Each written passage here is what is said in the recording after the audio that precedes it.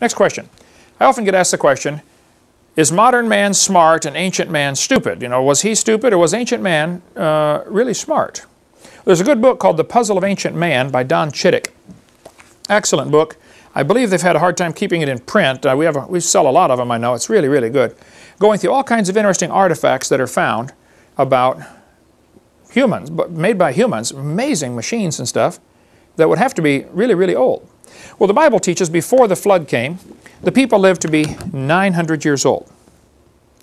Adam came pre-programmed straight from the hand of God. He could walk, talk, name the animals, and get married first day. He probably knew incredible amounts of information that was pre-programmed in, or after spending 100 years walking and talking with God, he just knew a lot of stuff that God told him. God would say, Adam, you see this tree right here? Watch this. You pull off the bark, scrape the inside, and chew on that. Oh, wow. Yeah, it's got vitamins. You need that, Adam. Probably a lot of the ancient medicines, you know, that cultures have are remnants of things left over from knowledge passed down by the ancients. Like, how did the first guy know you can take a willow tree and scrape the bark off and make vitamin C out of the tea? I mean, how did they know that? Who's the first guy to start chewing on a tree? I mean, you got to wonder. Somebody must have told them. So, if they're living 900 years and having huge families and learning an incredible amount, I don't know how far advanced they got before the flood came, but I suspect possibly even more advanced than we are today.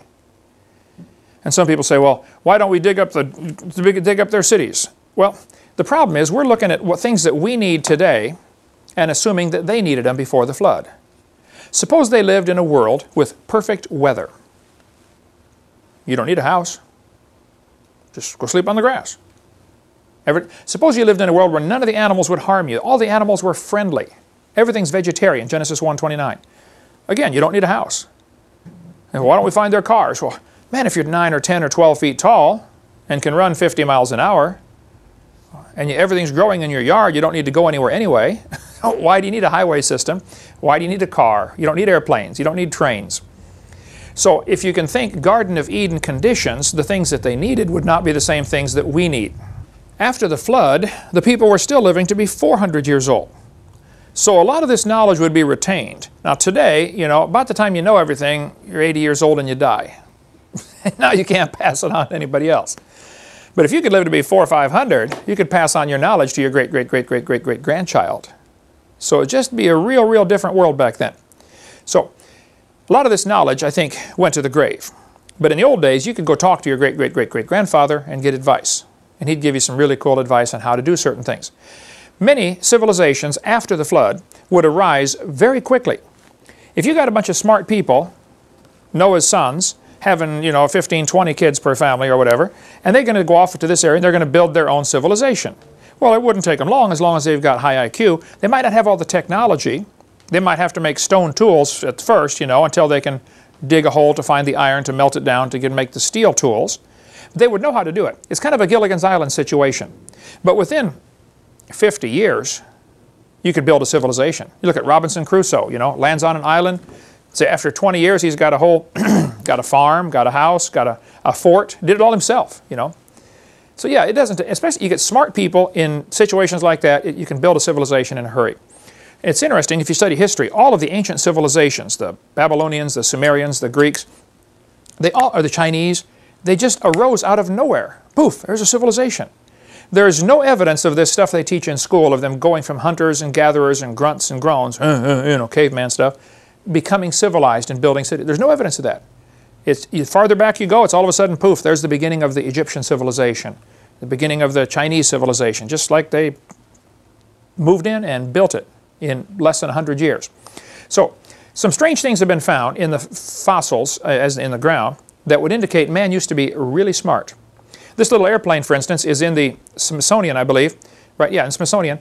It was found in a grave in Colombia. It's about 1,000 years old.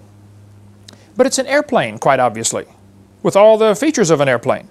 But it can't be an airplane, according to the evolutionist, so therefore they have it labelized in the Smithsonian as a stylized insect. Now tell me, does that look like a stylized insect to you? See, they can't admit that ancient man knew about airplanes because that would go against the theory. The theory says modern man is smart, ancient man was stupid, he was, you know, a chimpanzee walking on four most of the time, slowly came up, and here we are today, the gods of the universe. That's the thinking in their mind. Actually, the evidence shows the opposite of that. Here's an airplane, again, found in an Egyptian tomb this time, 2,100 years old, pre-Christ. How did they know about airplanes?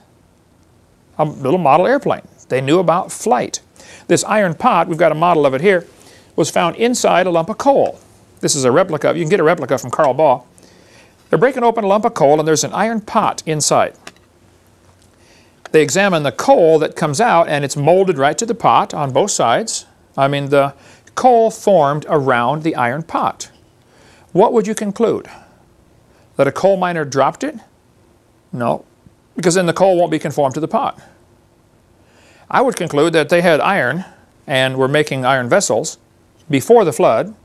During the flood, they got buried in a forest of trees and squished and turned to coal, and of course it's not going to affect the iron any. How do you get an iron pot in a lump of coal? Ancient man must have been smart, not primitive. In Peru, they've got giant stone walls like the one in the picture here. These stone walls are phenomenal. Some of the rocks in there are so huge, we can't even move them today. There's more in the Puzzle of Ancient Man about that topic if you want to read more, but one of the stones down in Peru weighs 20,000 tons. Now, to give you an idea how big that is, the largest crane on Earth today can lift 3,000 tons. I think they just built one in Japan, if I recall, for unloading ships. I just heard about it in 2003 or 4, that can lift 6,000 tons. That's something like that. That may be the new, somebody's going to say, oh, Hovind, you're wrong, it's more, 3,000 is wrong, you're lying. I'm not lying, I just don't know. I think it's 6,000 tons now, okay? But still, you've got stones up here that weigh 20,000 tons. How did they move that? Who did it and how did they do it? I don't think it's logical to say ancient man was primitive. They must have known something we don't know today. Like this guy said, what is truly impossible about the block is that it's the size of a 5-story house and weighs 20,000 tons. We have no combination of machinery today that could dislodge such a weight, let alone move it. We can't even break it loose from the ground, let alone move it. We can't do it. This bell was found inside a lump of coal in West Virginia. The guy who had it on his desk for years later moved to Central Florida, and I've not been able to, he's an old man now, I've not been able to get a hold of him lately, so if you get his address, let me know. Because I think he needs to have that on display at a Creation Museum in Pensacola, Florida. That's what I think. This thing was analyzed, and they said, well, this is some kind of strange, old, like a Buddhist type god on top of here. But how could you find a brass bell inside coal? Ancient man knew how to work with all the metals. Bible says Tubal-Cain was an artificer in brass and iron. That's Adam's grandson. They were already working with brass and iron. This little zinc and silver vessel was found inside rock, supposed to be 600 million years old. Well, I disagree with the 600 million year part, but they knew about things. There's a great article in the Puzzle of Ancient Man about the little device found in a ship that was sunk in 100 BC in the Aegean Sea, which is right next to Greece. Okay? It's got an analog computer on board. How on earth did they know about analog computers in 100 BC? It's called the Antikythera device, Antikythera mechanism. The History Channel in March of 2005 was amazing. It had a whole hour-long message about this Antikythera device found in Greece. They actually built a working model of it and said this thing, by turning the crank, would be able to predict where the planets would be or the sun would be. It'd be like an amazing computer for ships navigating. 100 BC. No, ancient man was not primitive. You can get copies of this hammer from our museum.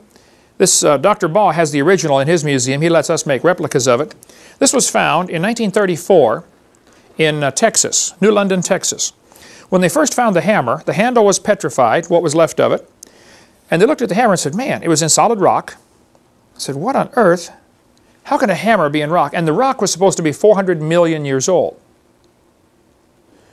So, of course, guys who believe in evolution would say, well, that just proves aliens visited the planet 400 million years ago and one of them dropped his hammer. I mean, that's the kind of logic they use. Instead of thinking, you know, maybe our whole time scale's wrong. They will never consider that. They cut a little notch in the hammer with a file in 1934 to see what kind of metal it was. It is still not rusted, the notch. It's a type of a stainless steel. Battelle Laboratory analyzed it and said it's 96% iron, 2.6% chlorine, and 3/4% sulfur.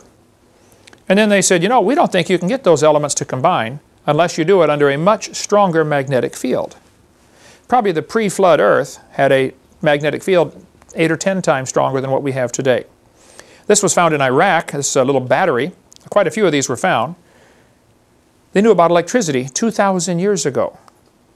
The Egyptians apparently knew about electricity. Here's a hieroglyphic showing snakes in some kind of chamber hooked with a wire going to a little generator of some kind. We don't know. There are two theories. One is they are using electricity to mummify the snake or do something, or they're using electric eels to produce the electricity. I don't know which way the electricity is going, or even if it's electricity. But I think we've got the wrong idea to say modern man is smart and ancient man was stupid. I think ancient man knew a lot. They knew about brain surgery. Quite a few skulls are found like this. This process is called trepanning. They would actually cut into somebody's head, and many are found with the hole healed over, which indicates the patient lived. Okay? I mean, cutting a hole in the head is no big deal. But some of the Ica stones from Peru show what appears to be brain surgery. Dr. Dennis Swift, that spoke at our boot camp in 2004, has some of the instruments, the hardened copper instruments that they would use for brain surgery, or for surgery, period. Okay? Ancient man knew how to do all kinds of things with people's heads, besides cut them open and let them heal. They made strange shapes to the heads. They apparently did heart surgery. From some of the Ica stones anyway, it appears that they're doing, you know, open heart surgery. Here's a guy with an artificial limb attached, so they knew about that. That would have been, you know, 2,000 years ago. This little machine appears to be some kind of steam engine. They might have known about some kind of power like that 2,000 years ago. They certainly knew about the wheel. This little cat was found on wheels to move around, a little kid's toy apparently, in some of the Inca Indian tombs. They certainly were smart as far as biology goes. This little spider is one of the, little nothing, it's 150 feet tall. It's one of the Nazca line images. We cover some of that on video too, but they knew that to make this spider with no eyes, because it's blind, these little spiders are extremely rare. It's only 1/8 of an inch long, and it lives in caves, in the dark, in the Amazon, 1,000 miles away from where the drawing is. So they really knew about their biology. And they knew to make the one leg longer, and it's the correct leg too. Third leg down on the right side. That leg, during mating season, for 15 seconds, that one leg grows longer and exchanges DNA off the tip of that leg. And they knew that. So they were not ancient, not stupid. They were ancient, but they were not stupid. This Pira Reis map of 1513 shows Antarctica with no ice on it. How did they know to, first of all, how did they find Antarctica? How did they know to map it with no ice? Something was different, okay? This metallic sphere was found in South Africa. It has 3 parallel grooves around the equator, but it was found in what they said was pre-Cambrian material, 2.8 billion years old. Well, of course, I disagree with the 2.8 billion years. It's a human artifact, quite obviously, found in rock, supposed to be 2.8 billion years old. But see, rather than question, you know, maybe it's not 2 billion years old, guys like Michael Cremo, who wrote the great book on stuff like this, they're called OOPART, Out-of-Place Artifacts, O-O-P-A-R-T. He studies all kinds of these things. Now, he's a Hindu. Michael Cremo has the book Hidden History of the Human Race. He says this proves aliens came and visited the Earth 2.8 billion years ago. Rather than question, hey, wait, maybe the whole geologic column is wrong, they just, I don't know why, they're not allowed to question that. His book's called The Hidden History of the Human Race. It's in our library if you want to read that. Here's a mortar and pestle. You know, to grind wheat or grind flour with, grind corn. The problem is, it's in rock, supposed to be 33 to 55 million years old, way before man got here. So what do you conclude? Well, again, aliens came, visited the planet. These little spirals were found. The thing that's amazing about these little spirals, they're made of tungsten. Very difficult metal to work with, very difficult to refine. And these things are 3/10,000ths of an inch, 3/10,000ths of a millimeter in diameter. And it follows the perfect golden mean ratio. Same thing used in the Fibonacci sequence, 1 to 1.618. How do they know about that? A lot of these are found in Russia. Pavel, if you get over there, bring me some of these. I want some of these for the museum. These little amazing little spirals. There's all kinds of stuff on the internet about that if you want to read it.